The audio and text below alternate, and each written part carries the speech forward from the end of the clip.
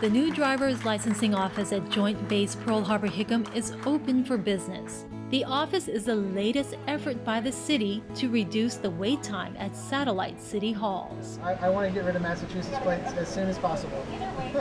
The longest transaction of motor vehicle are military transactions because they're out-of-state vehicles. They require extra forms and additional signatures. So removing that from the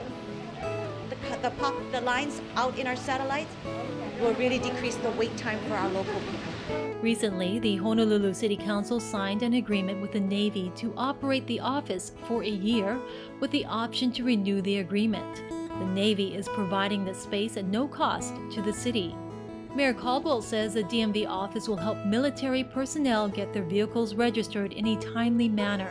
We're going to help the military right where they work, where they can come in during lunch and quickly do their business for vehicle transactions, get their commanding officer to sign off, and it's a win-win. We have to help our military. They're the front lines of protecting our country.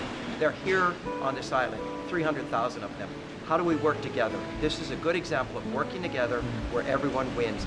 The paperwork that folks have to go through when they come on island for the military folks and their families is extensive.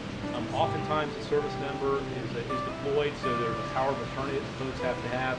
Being able to do all this right here on the base is really going to save time. It's going to reduce lines at the other satellite city halls, and it's just a superb example of partnership. We'll see how it works. If there's demand for more time, we may keep it open more days.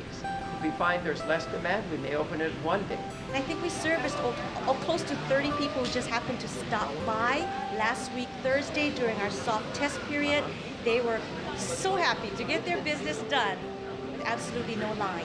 Located at the Club Pearl complex, the office will be opened on Tuesdays and Thursdays and will be staffed by city workers. The service will be available to all military personnel and their family members and civilian employees.